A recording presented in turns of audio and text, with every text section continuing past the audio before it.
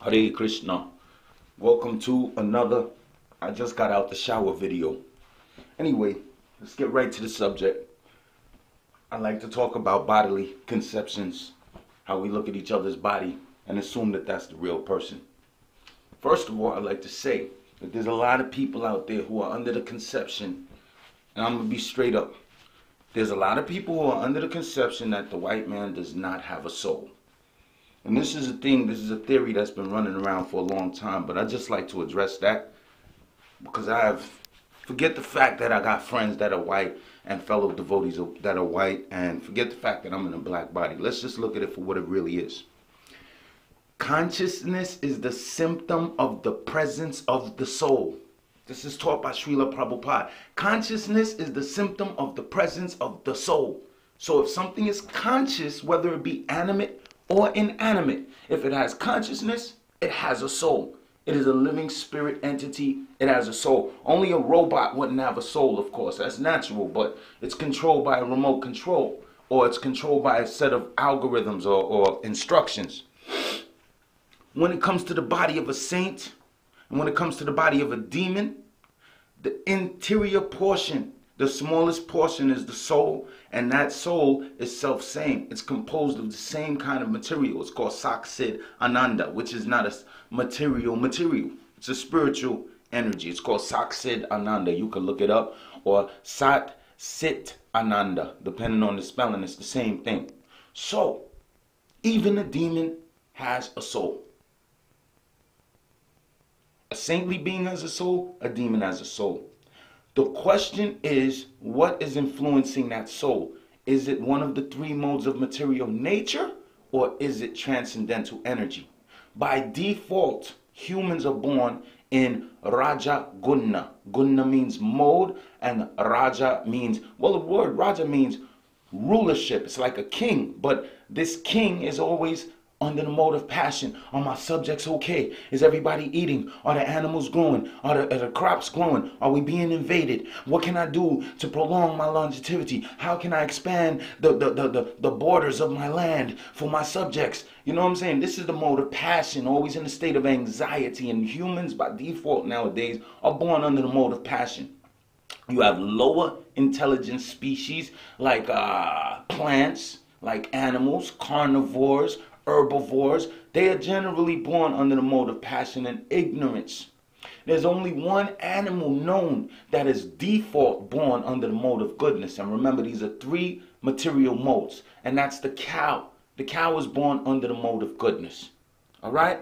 So these things we got to understand moving forward. The soul can be purified when it comes in contact with either the holy names of the Lord, or if it's fortunate enough, it could come across a pure devotee of the Lord. Pure devotee doesn't mean Hare Krishna. It means pure devotee. There are people who are living beyond this material conception of life. And because they are not under the influence of the modes, the three modes of material nature, they are only moved by love.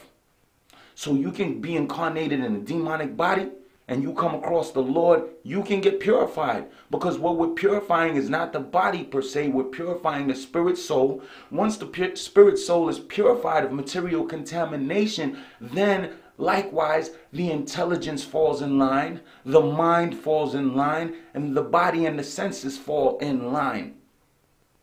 You are not this body, you're a pure spirit soul. You're just contaminated by a different kind of material energy. Whether you're in a white body, black body, it's a prison suit.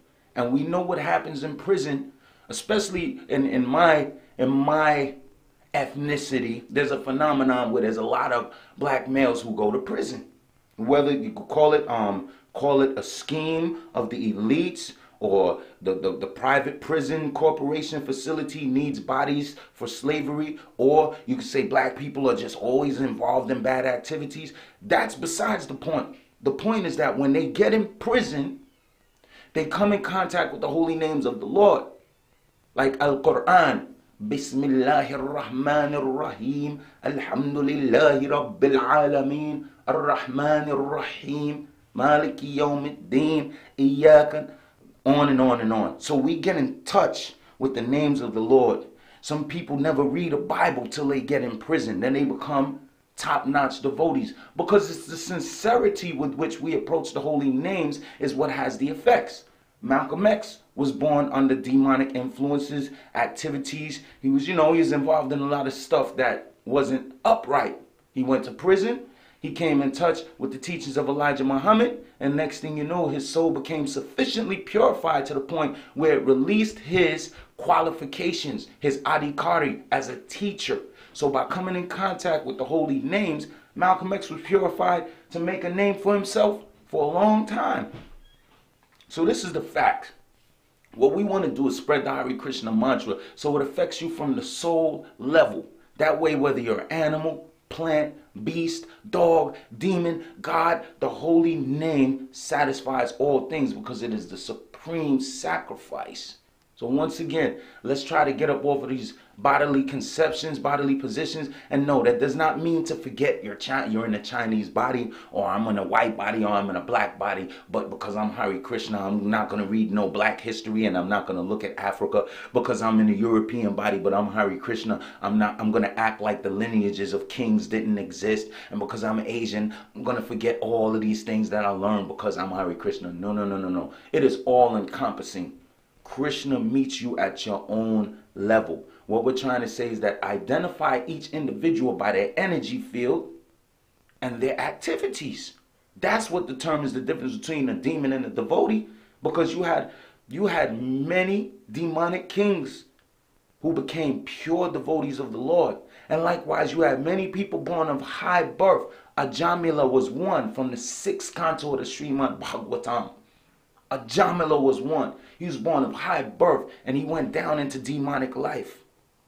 And he was saved at the bell because he called the holy names Narayana when he was dying. So let's get up off these bodily concepts. Let's start treating people and accepting people as the soul. And another thing, yesterday was the appearance day of Vamana Dev. I'd like to share this with you. If you read the Srimad Bhagavatam, the 8th canto, it'll tell you in the early verses that Vamana was a dwarf incarnation of God, and he was born blackish. He appeared blackish. Okay, let's keep it 100. If God's color don't matter, then we shouldn't have a problem with keeping it as it is. Then you go down to the 24th, 25th verse. It describes that he also had matted locks of hair. So we have an incarnation of God that was not only definitely blackish, but it also had dreadlocks. I like to say Hare Krishna. Y'all be good, all right? Peace.